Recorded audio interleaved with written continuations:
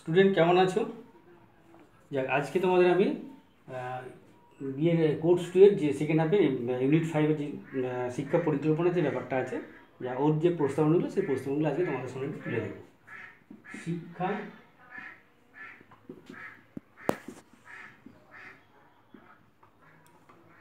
পরিকল্পনার গুরুত্বপূর্ণ প্রস্তাব। দেখো, প্রথমেই বলি, এই শিক্ষা পরিকল্পনার গুরুত্বপূর্ণ প্রস্তাব, হ্যাঁ, শিক্ষা পরিকল্পনা উন্নয়নের যে গুরুত্বপূর্ণ যে প্রস্তাব যেগুলো আছে, সেই যে প্রস্তাবগুলো এই আচ্ছা, এখানে একটা জিনিস, একটা পরিকল্পনা উন্নয়নের কথা লিখে দিই। উন্নয়নের গুরুত্বপূর্ণ যে প্রস্তাবগুলো আছে, প্রথমে বলি, এই গুরুত্বপূর্ণ শিক্ষা পরিকল্পনা উন্নয়নের জন্য তিনটি সংস্থা কিন্তু কাজ করে। কি কি? এক নম্বর হচ্ছে কেন্দ্রীয় সংস্থা, কেন্দ্রীয় সরকার।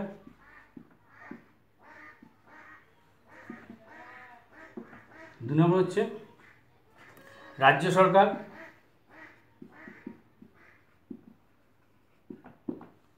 তিন নম্বর হচ্ছে কি স্থানীয় প্রশাসন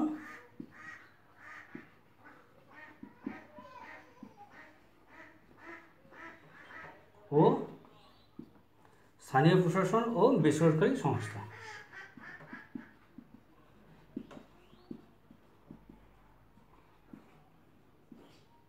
এই তিনটে সংস্থা কিন্তু কাজ করে। তাহলে এবার দেখি যে ওই যে শিক্ষা পরিকল্পনা উন্নয়নের যে প্রস্তাবগুলো, সেই প্রস্তাবগুলো কী কী আছে দেখি। এবার দেখো, এটা মুছে দিচ্ছে। এবার প্রস্তাবগুলো হচ্ছে কি, এক নম্বর হচ্ছে পরিকল্পনাকে উদ্দেশ্য ভিত্তিক হতে হবে।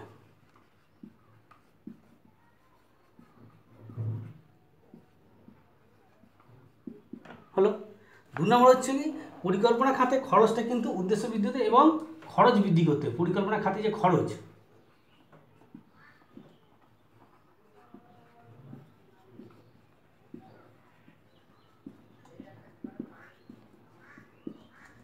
দু নম্বর কি না, দু নম্বর হচ্ছে যে পরিকল্পনাগুলো সফল করে তুলতে হলে বিভিন্ন যে শিক্ষা প্রতিষ্ঠান আছে, জেলা, রাজ্য, হ্যাঁ, কেন্দ্রীয় প্রশাসনের মধ্যে একটা সমন্বয় গড়ে তুলতে হবে।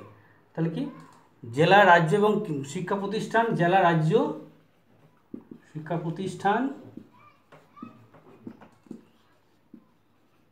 জেলা, রাজ্য ও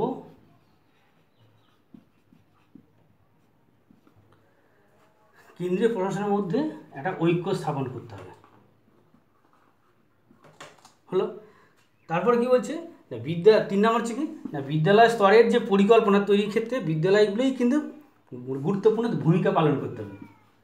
বিদ্যালয়গুলিকেই কিন্তু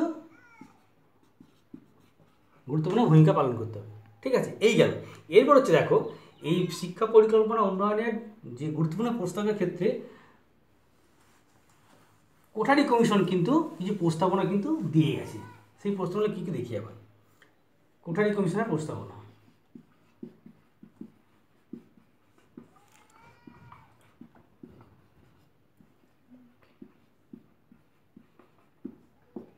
দেখো, এক নম্বর হচ্ছে কি এখানে বলছে কি যে পরিকল্পনার যে গুণগত মান, সেই গুণগত মান যে উন্নয়ন, তার দিকে নজর দিতে হবে। এক নম্বর গেল।